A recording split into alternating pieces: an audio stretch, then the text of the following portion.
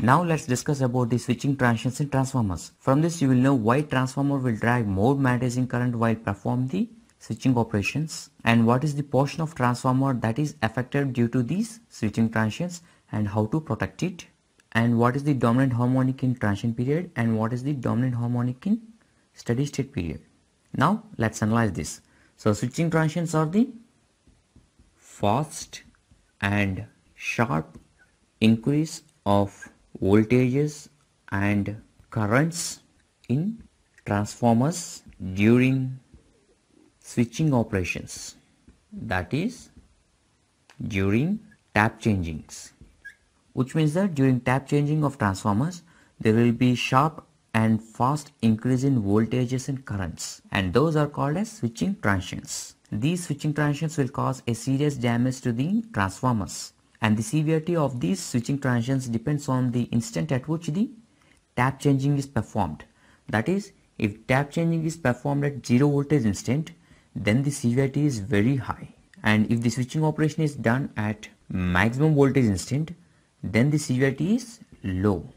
To understand this, let's consider the phasor diagram of transformer, in which this represents the voltage and this represents the flux phi, and if permeability is constant, then I mu will be in phase with flux phi. This means that flux will lag by an angle 90 degrees to V. So from this phasor diagram, if flux phi is like this, then voltage waveform will be like this. So this is voltage waveform and this is the flux waveform, which is the desired waveform. The study of a circuit or an element between this 0 minus and 0 plus is called transient analysis, and these waveforms which we drawn here represents the steady state waveforms. Means we considered these waveforms under steady state condition. Now let's have a look what happens within 0 minus and 0 plus. If the initial conditions are assumed 0, then there will be nothing between 0 minus and 0. So let's observe what happens between 0 and 0 plus. So this period is called here transient period, and this period is steady state period.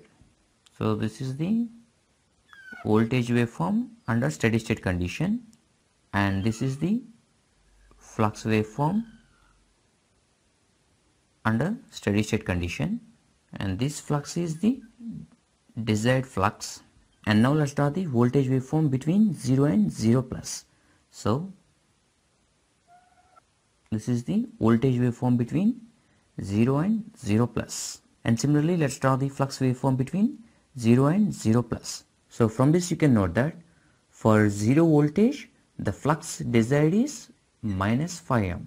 But please keep in mind that flux can't be produced instantaneously and can't be changed instantaneously. But if you observe from the steady state, these are the desired waveforms. So in transient state, if these are the waveforms here, then we will get these waveforms in steady state. So for 0 voltage here, there must be minus phi m. But from this you can note that flux can't be produced instantaneously and it can't be changed instantaneously, which means that here for 0 voltage, now flux will start developing like this,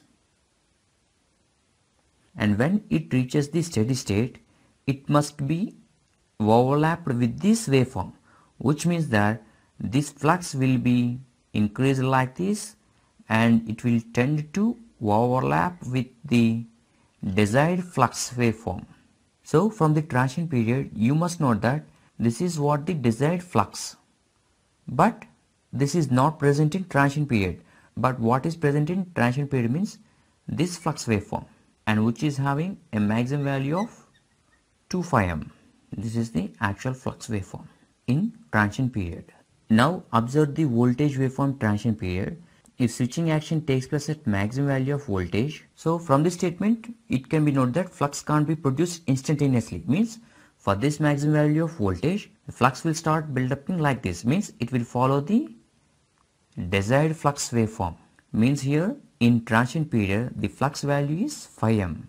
If the switching operation takes place at maximum value of voltage, but if the switching operation takes place at 0 instant of voltage waveform, then the flux will take this path, and upon reaching the steady state, it will get overlapped with the desired waveform. From this waveform, we must understand that in transient period, if switching operation takes place at maximum value of voltage level, then the maximum value of flux is phi m. And if the switching operation takes place at 0 instant, then the flux will have a maximum value of 2 phi m. So what is the effect of having maximum value as phi m or maximum value of 2 phi m in transient period? For that, consider this. For phi m, the magnetizing current will be I mu, which is 4 to 5% of full load current. And for 2 phi m, the magnetizing current I mu will be 5 to 7 times the full load current. If in a machine there is a current more than the full load current, that will damage the machine. And here in case of transformer, if there is 2 phi m, that will cause the transformer to drag a magnetizing current of 5 to 7 times the full load current. Now you can imagine the serious damage that will cause by this value of magnetizing current if the flux is 2 phi m. So there shouldn't be 2 phi m, and this 2 phi m is got by switching the transformer at 0 instant. So to have less severe effect, we need to switch the transformer at maximum voltage instant, because at maximum voltage instant flux phi is 0, and from there onwards flux will follow the desired flux waveform, and which is having a maximum value of phi m. And for this value of phi m, we are having I mu1, which is 4 to 5% of full load current value. And from the EMF equation, E is directly proportional to the flux phi. So if the switching operation is done at 0 voltage instant, we are getting 2 phi m, which means that here EMFs are doubled, and these EMFs are called as impulse EMFs, and they exist for 1/50 second.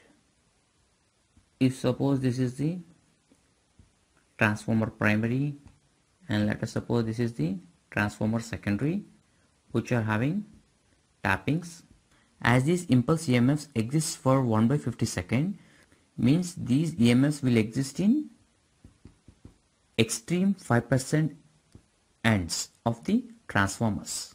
So switching transients will cause damage to the extreme 5% ends of the transformers, which might short circuit the turns, and which will be very serious effect. Therefore, to protect these extreme 5% ends, more insulation must be provided at these extreme 5% ends, and the type of insulation to be used at these extreme 5% ends is step graded type of insulation. And if we observe the magnetizing waveform during transient period and steady state period, it will be, this is transient period, and let this be the steady state period. In transient period, there exists double effect because EMFs are doubled, and in transient period the most dominant harmonic is second order harmonics, whereas in steady state the most dominant harmonic is third order harmonics, because in steady state the waveforms are symmetric about x-axis, so the second order harmonic will get cancelled. So is why the most dominant harmonic of a transformer in steady state is third order harmonic, whereas in transient state it is second order harmonic. This is about the switching transients in transformers, and the conclusion here is that to have less severity, the switching operations must be done at peak value of voltages, whereas maximum severity will occur if the tap changings occurs at 0 voltage instance. And if the switching operation takes place at 0 instant, the flux is having a maximum value of 2πm, because of which we are getting double impulse EMFs, and they will exist at extreme 5% ends because they will remain for only 1/50th second. So these impulse EMFs will cause damage to the extreme 5% ends of the transformers.